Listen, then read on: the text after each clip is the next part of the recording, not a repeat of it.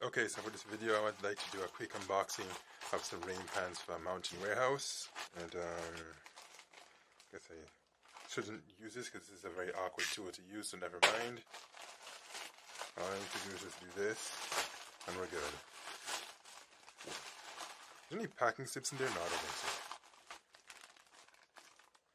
So you can see it here, Mountain Warehouse medium Paka over trousers. What is that supposed to mean? Okay, whoa. Did I see 215? Okay, no, never mind. £25.99, £39.99 Canadian.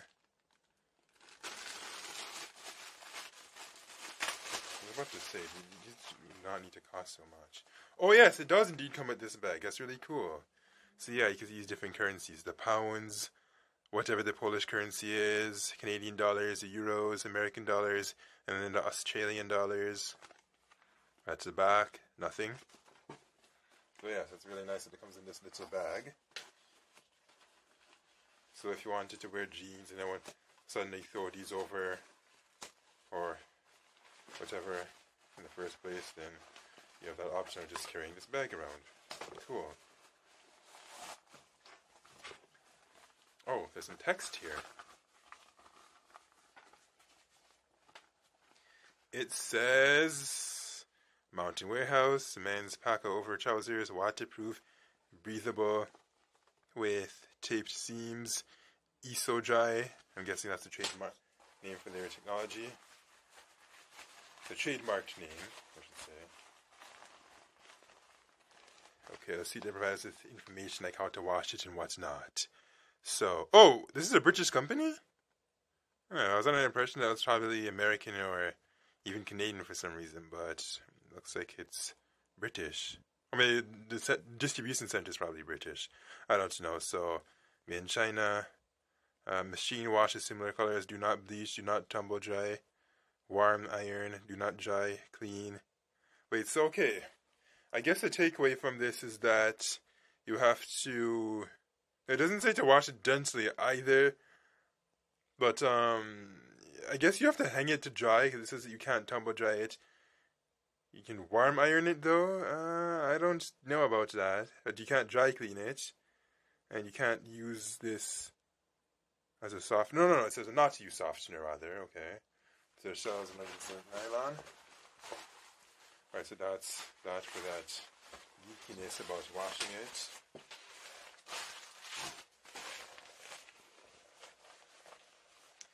Okay, so unlike my Hilly Hensons that I unboxed yesterday, which would have been October 1st, 2020, these do not look like they have some adjustability. No, they don't. But yeah, there's no way to adjust this, so you really have to know your size. And for comparison, actually, I should bring them in the frame since I still have them around somewhere. Yeah, this one, you can see it has this cord to allow you to adjust it. This thing does not. So, or does it somewhere? Hold on, maybe I'm not looking properly. If I have to be very honest, the quality of this feels kind of like a garbage bag. Let's just hope it doesn't rip as easily, because if it does, then yikes. Wait, what is this? Is this an empty pocket or something? Really? There's no pockets in this either? Dang. Wow, that's lame. Yeah, that's very lame. So to be honest, I'm not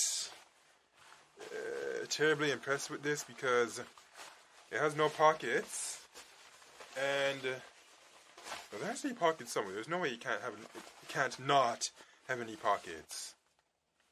Well, I guess it is what it is. So I'm glad I got those Helly Hensons yesterday, because those I believe do have pockets. Let me double check. Here they are. Actually, no, it looks like none of these rain pants have pockets. But what this one at least has is its adjustability. No, it looks like none of them have rain pockets. Okay. So I guess if I were to get a third pair of rain pants next time, I should do more research to see if the pants has pockets or not. I kind of bought these ones somewhat hastily, and that wasn't a smart thing to do. So, but yeah, this does not look like it's going to be super durable. Who knows? Anyways, that does it for this video. I do like that it comes with this neat little bag, but aside from that, I don't like that neither of them have no pockets. Okay, out.